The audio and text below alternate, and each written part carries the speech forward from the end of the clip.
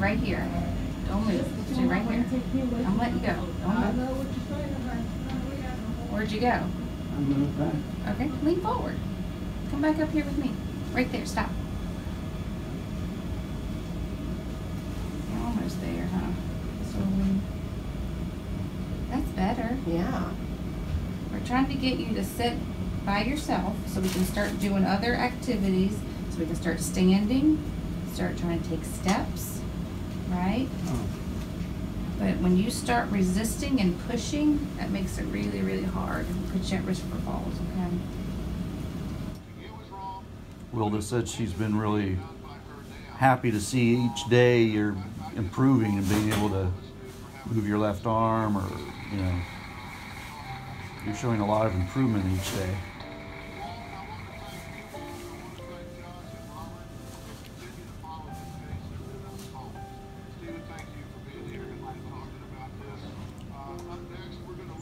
Well,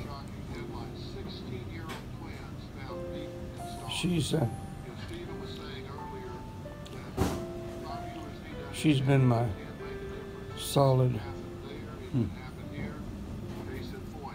force, and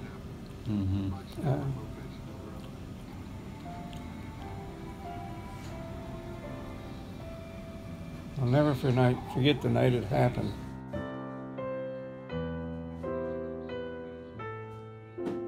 Do you remember that? Do you remember Monday?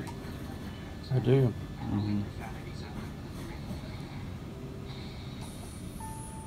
Because I got up and I went into the bathroom there, and I had to grab the wall, and I thought, I can hardly stand up. I mean, I'm just about ready to fall down. I came back into the bedroom, and I was holding onto the bed, and I kind of wrestled her, and I said, Wilda, I think something's wrong with me. I said, I think something happened in my head. I said, I can't walk. And it just happened all of a sudden. And it was almost like just a click up there, and it happened. Did it happen when you were awake? Like, Yeah. you got up and then it happened? Yeah. Okay.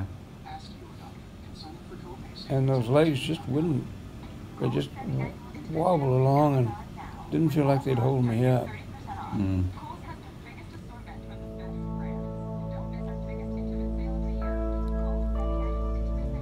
You okay? Yeah. You tired? Yeah. Can you lean forward? Stay right there. Stay right there. What was your favorite part about art? Teaching art? Ceramics. Ceramics. Cool. Where did you teach? Kansas City. Kansas City. So what are you doing here? Well, I retired. Uh-huh. Stay centered while you're chit-chatting with me. Stay centered. Do you like it here? Yeah. Yeah. Can you go back a little to your right? Right there. Perfect. We've worked 3 days on this. You got it. This is a big deal. Sitting in the center is a big deal. You did it. Good job. Okay, how did you want to start? Did you just want to start? Well, I thought I'd just start about being born. Okay, good place to start. That sort of was where I started. Okay. I was born August the 3rd, 1936, and not in a hospital, but out on a farm. It was a place called the Holt Place. Tried to get there last summer, but I couldn't make it. There weren't enough roads to even get back to the place. What town and state was that? It's in the state of Missouri, and it's not really a town. I mean, it's a country farm. My birth certificate Reed's, Nevada, but I wasn't born there. That was because the old Doc Keithley that came out from town when he knew my mother was about due to, I guess my father had actually gone to this local country store and called and said she'd started labor, so he started driving out. And he delivered me, and I don't know the exact time, but it was in the night. But there's nothing like, I mean, I wouldn't trade my life as an educator for anything in the world. And the subtleties of the rewards for it are hard to explain. Because there are some times that are really rough. There really are. But there's that incentive that keeps getting fed by the little successes that you have.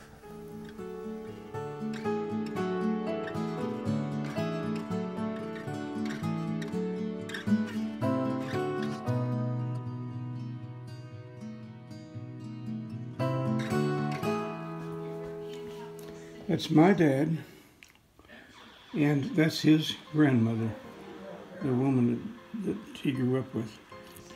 This is the whole place. This is where I was born. In that building? In that building. Oh, wow. Have you ever been back there? Like I was once. you were once? When did you go back there? It was back when, early on, I went back from school and was at home that summer, and I drove out there to see it. Mm-hmm. Was the building still there? The building was still there. Mm.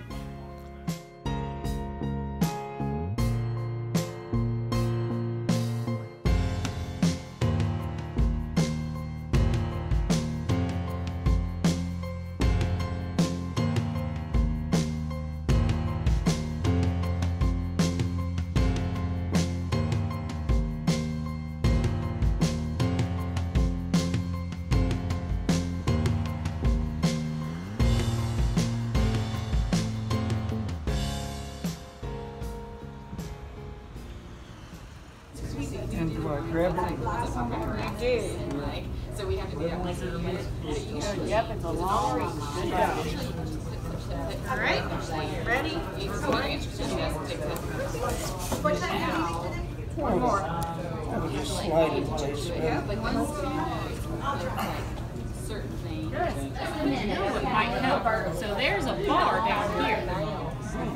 Yeah. How does that feel? You're welcome. I'll see you tomorrow. Good. Pull yourself over. Good. Right there, Don. Hold it there. Yourself? Good. It's a whole lot wrong. Keep waiting. Good.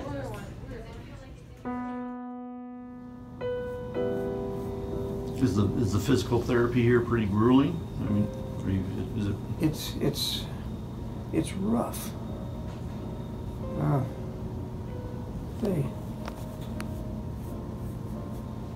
So much of it has to do with getting in and out of a wheelchair into a bed, or onto a potty chair, and it takes about 4 people to get you up and get you standing, and then get you to sit down in the right place. You're going to do it for me.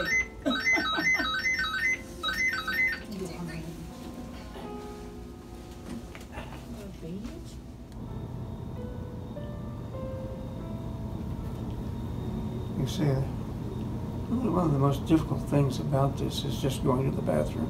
Mm. So probably for you, when you feel you've really have regained a lot, it's when you're able to at least stand up and walk and use the bathroom. That's Use the bathroom. That's when you feel like, okay, I've really accomplished something. yeah. Mm. And it will be an accomplishment. Yeah. Because it's the normal things like that that are interrupted in a thing like a stroke, that you have to rely on help to do, Yeah. that are so demeaning. Yeah, so we're trying to get you to attend to the left side of things. whether that be a worksheet or when you're up and moving around and tending to the left side of the room, tending to the left part of your body. So remembering that you have an arm and a leg over here and not forgetting about them. That's what it is. It's called left inattention. And it's a very common side effect of the kind of stroke that you had. So a lot of times when someone has a stroke on the right side, they have something called left inattention, where they're not attending to things on the left side. When we read, do we go left to right or right to left? We go right to left. We actually go left to right. When we read, we go left to right. So if you're reading a book, you're going to start on the left side and go left to right. Train depart station 10 o'clock. So you're missing some words and they're all on the left side. So here, I'm going to put a blue line. Find that blue line and try again. Most of them are the word the. The train will depart the station 10 o'clock. And not At 10 o'clock. There you go. Very good. Now you got it. I'm not sure what's going to happen when and if I get out of here, whether I can actually go to a restaurant or not. And the next question's going to come, am I ever going to be able to drive again? Yeah. Keep working at it, maybe, you know. Yeah, it may come about. Yeah. It's an awful thing to say, but I hope if I have another one, it's a fatal one. Because it's just changes your life so much. Yeah. There you go. Alrighty, Don.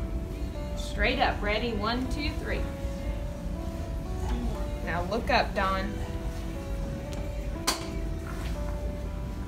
Even taller than that. Come to the middle. There. All right. Lean towards. Look at your son over there. There you go. Mark. Mark, you're a good Mark. Yeah. To look at. Perfect. That's what I'm here for. Yep. Don, look at you. Why don't we All right. let's walk up to that first. So you're leaning my way. Can you go back to the middle? Look at your beautiful wife. Lean towards her. You don't know how much I paid her to keep saying beautiful. I think one of the second hardest things about this is finding your center of gravity Yeah. and always sitting so that you're straight up and down. Good. Now we'll stand. Ready? 1, 2, 3. Good. There you go. There you go. There Yeah. you go. Great.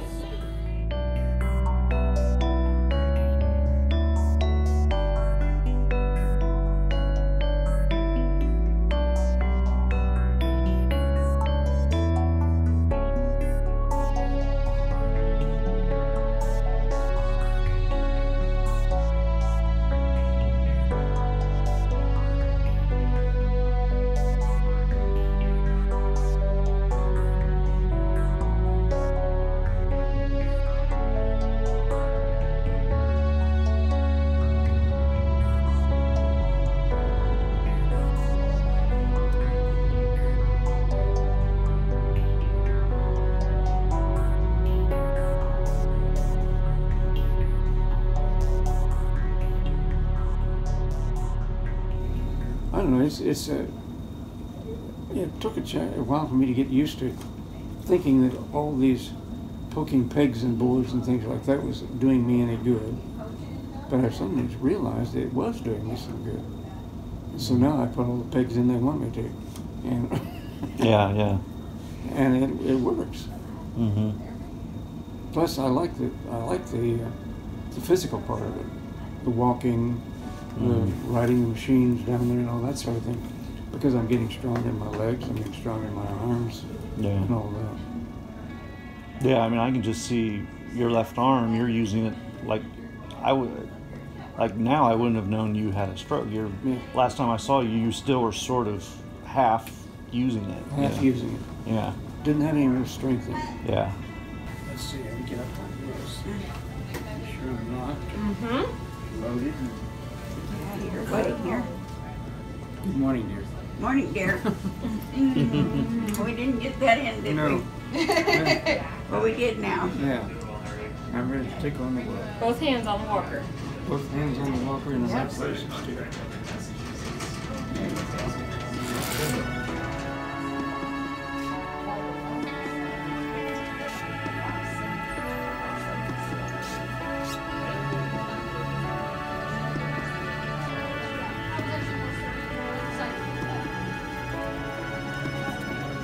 So when she came in, the nurse that took your vitals, she's like, "Oh, I hear you're the poster boy of this area." What was that?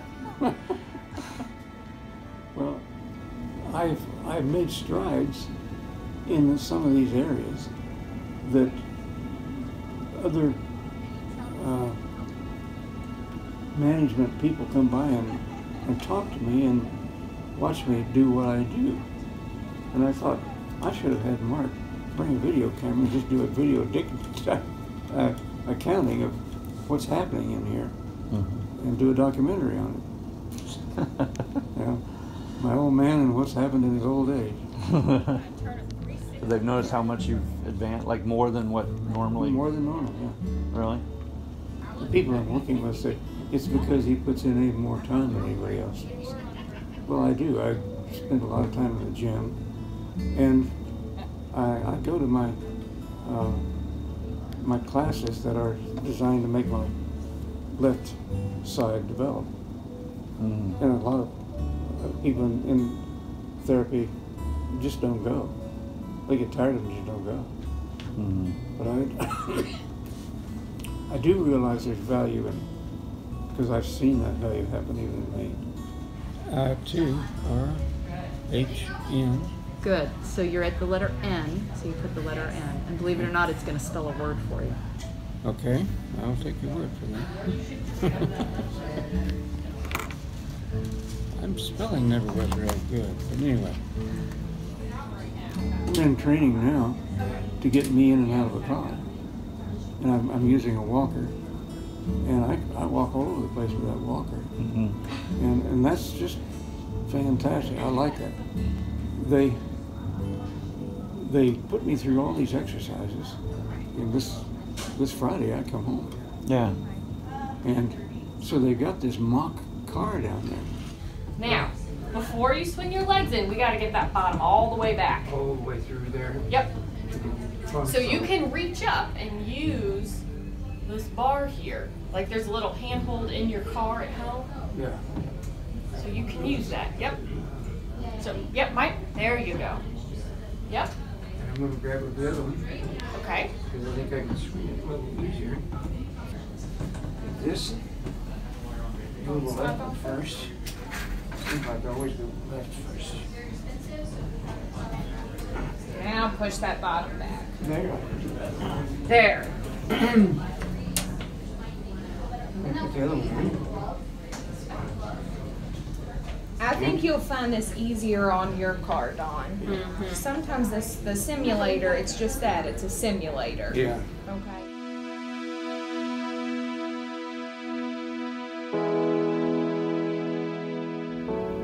Was there a time during all the therapies or whatever while you've been here that you felt like you went over a hump, like, okay, now you're making enough progress that, okay, things are looking better?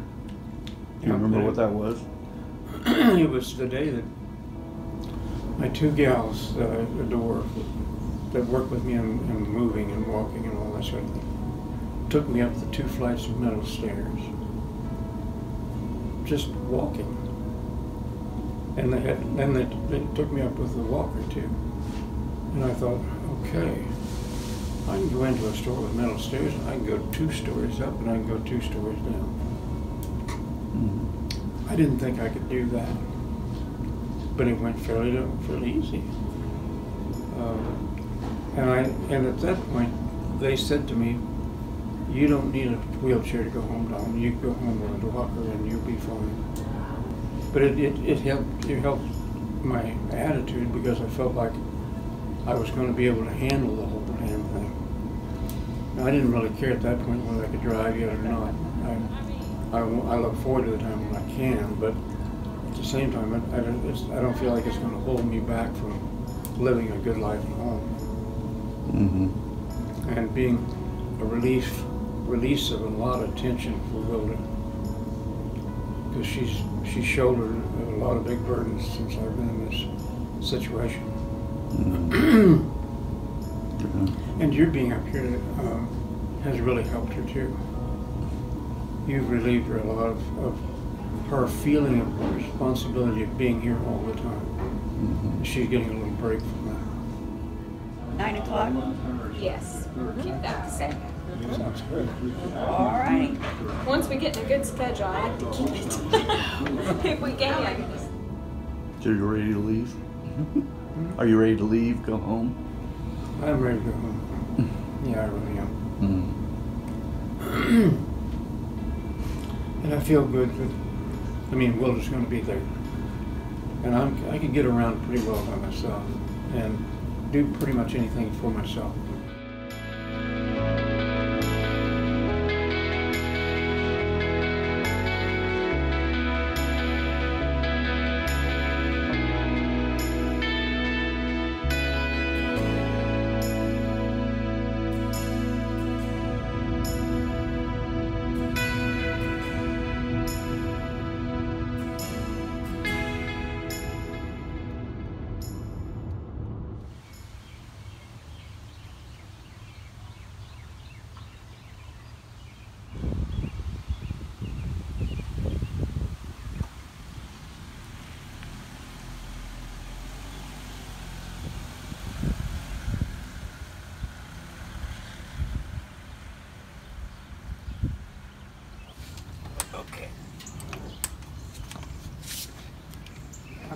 Back short. Watch. Be careful right there. There you go. Good. Okay. I'm navigating. Yeah, you look great.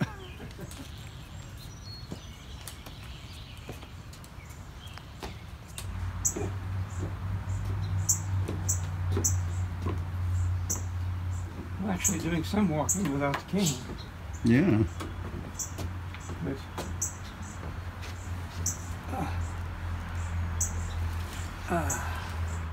well, it's a relief to be able to walk.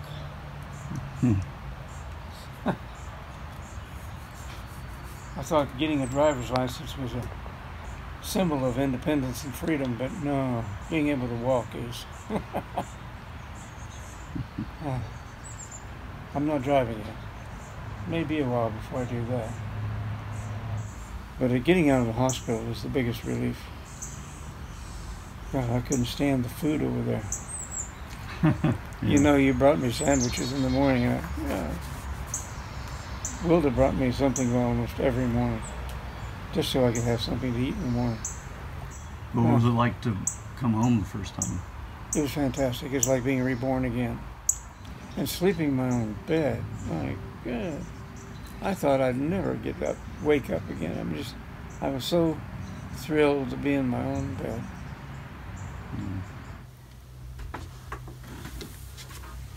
I don't run up and down stairs anymore. You will. I will. Did you ever? Did I ever? Oh yeah. This has been a much quicker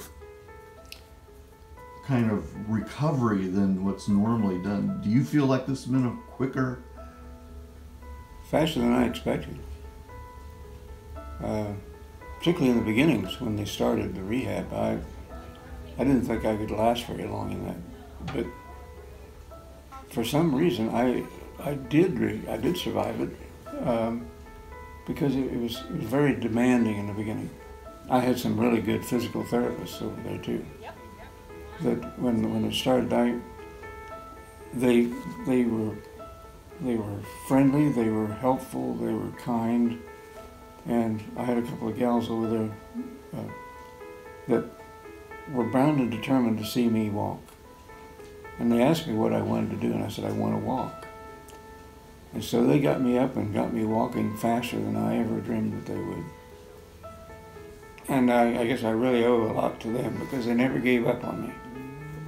And they never got me into a situation where I felt like my inability to do something was a real downfall, a real step back or something, you know.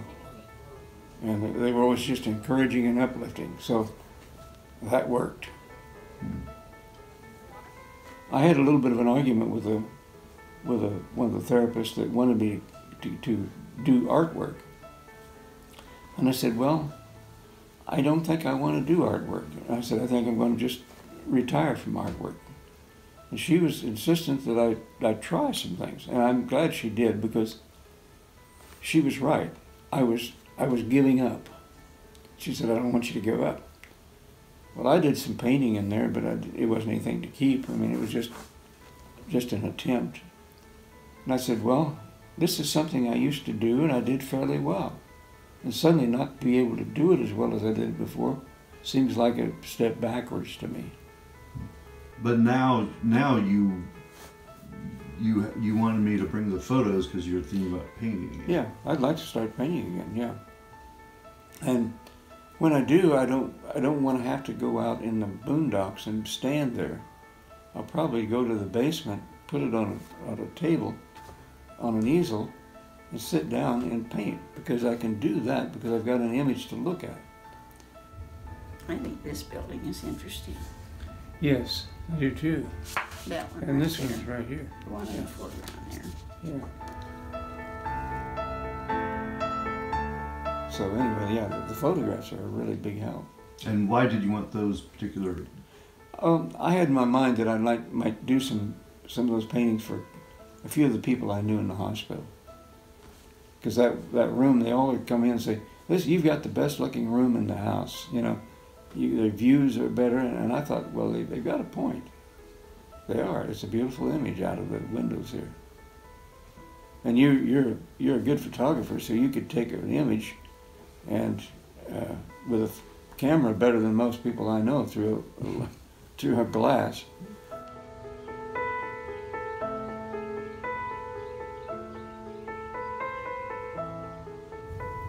Okay. You don't need your phone, I don't think, now.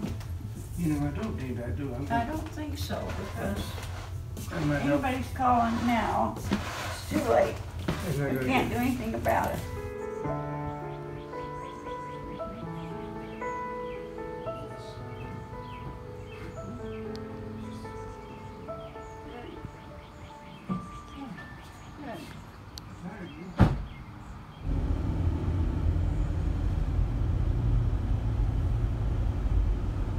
The drive means you're no longer just stuck in a hospital. No. You get to see the town. Yeah, it's better to be moving than sitting there in that hospital. Shall we do it that way? Okay. Okay. I'll just go up with my cane. Yeah.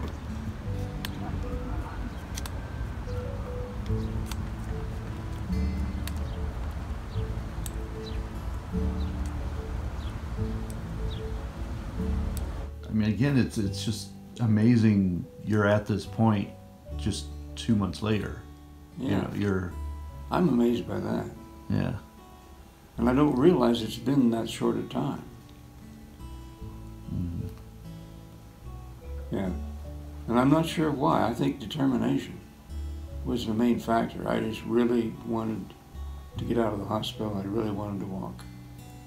And if you don't have that, and if you don't have the support of somebody like I had with Wildred, I don't know how they make it. I really don't know how they get out of the hospital. Mm. And so again, explain what happened in your head that caused the problem. Like what? We don't know. They have no idea what causes the stroke. They just know that mine was one where they had a spasm, a blood vessel broke up there. What caused that, they don't know. So many factors could be a reason. High blood pressure, and I haven't had high blood pressure ever. And it could have been a trauma to the brain can cause it. A hit, a bump that I don't remember even having. or it could just have been a weak vessel up there that just erupted. I think in terms of strokes, I was lucky that the one I had what I had. But I don't have any, there was no pre-warning, there was no feelings, no indications that there was a stroke imminent. And I just remember waking up in the middle of the night and I'd gone to the bathroom and I came back and I couldn't make my feet work right to get back in bed. And I said to Wilda, I don't know what's happened, Wilda, but I said, my feet don't work and I think something's happened in my head. She grabbed the phone and dialed 911, and before she laid that phone there, they were at the front door. And they also say that the time that they react is very important to your survival and to your reaction. So I have a feeling they were parked right up the street, literally, because they were here so fast. And I was in the hospital within 5 minutes, 3 minutes or something. I don't know, it was just a short time. I feel basically like I've always been a lucky guy. And this has proven it to me that I'm actually very lucky. All through life, I think I've been lucky because of the things that have happened to me. And a lot of it has nothing to do with ability or anything, it's just pure luck.